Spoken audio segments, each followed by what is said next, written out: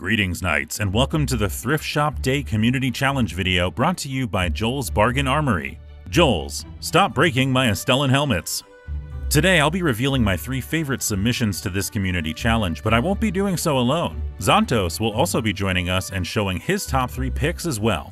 Why don't you start us off, Xantos? Alright, Knights, coming in at 3rd place for me is the Mighty Coffee. Much like Theore. How Xantos meant to pronounce my name is Theore.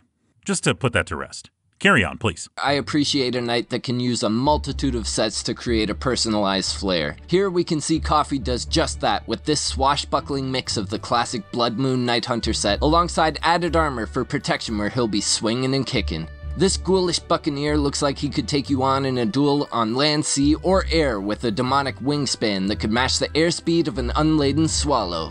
The stare of Baphomet's glare adds a flair, stop rhyming, that I've always loved, and a gauntlet to boot that looks like it's been severed from the hand of a Lycan at Stormrock Point. This knight's look screams he means business, and it's good to know that he's never alone with a friend on his shoulder that he can always talk to. All of my selections are players who built a look from a variety of sets, and here we see Jennifer doing so in a way that I wouldn't have thought to try.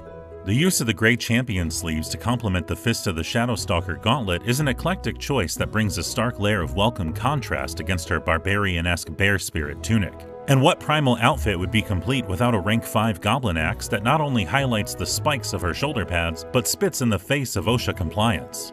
Goldsmith goes on to note in her entry that she appreciates browns and silvers, a perspective I share deeply. 10 out of 10 Grolax approve. In 2nd place for myself, I chose Welsh of Northumbria. I personally love this hairstyle. The look gives a serious Rita Repulsa Power Rangers vibe that I've been obsessed with since first laying eyes on the customization. The use of multiple Demon Gate skins on the legs and chest make for an intriguing design choice when paired with the rank 5 legendary light armor to show some skin.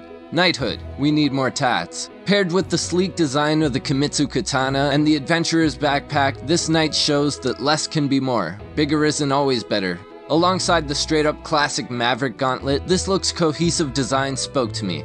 While this knight stands out in looks, they have unfortunately been blinded by rage, quite literally. So hopefully this praise can act as a sight for sore eyes. In 2nd place, we have Chunchunmaru, who... Wait a second. Where have I seen this before? This must be how my mom felt when she came home from work and found me in her closet trying on her clothes for my Halloween costume. Aldous doesn't do much for us, but he sure as hell knows how to dress, and for that we thank him for his sacrifice. And the irony of the witch's shoulders complementing the appearance of the witch hunter set is too good to not appreciate. Every rank of the Night Hunter's boots is classic, and an ode to better times when we got real sets to level up during events, and the bear sleeve bracelets are pure heavy metal. So how could I not give it up to the guy who looks like my knight grew out the Frank Zappa special mustache/soul patch combo, judging by the skin tone got COVID-19 and didn't make it out alive? My 1st place pick for our Thrift Shop Community Day Challenge goes to... Warblood Monarch. I love that this knight used so many different sets to achieve this look. It really screams pro-thrifter. Not literally, of course. Unless the skull on his helmet is possessed by the souls of all the knights that he's slain in battle, then it probably says lots of things. Why did you slay me? It's only a mere flesh wound. Probably wouldn't say pro-thrifter. I digress. This set almost gives me a medieval Judge Dredd vibe with its color scheme. The use of the Guild Wars helmet paired with the sleek rank 4 rare magic chest give that classic red, white, and black color scheme us Starburst streamers are so fond of.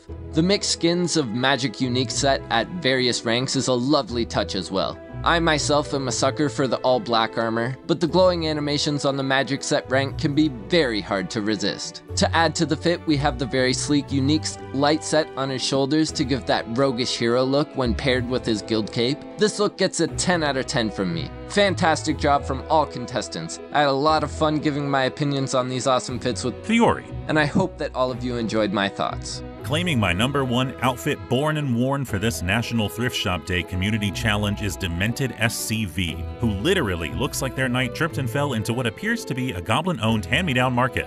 I bet he has to wear those bandages on his eyes because they were poked out by jagged metal bits in the tumble, and as we all know, it's strict goblin law that if you leak ocular juice on it, you buy it.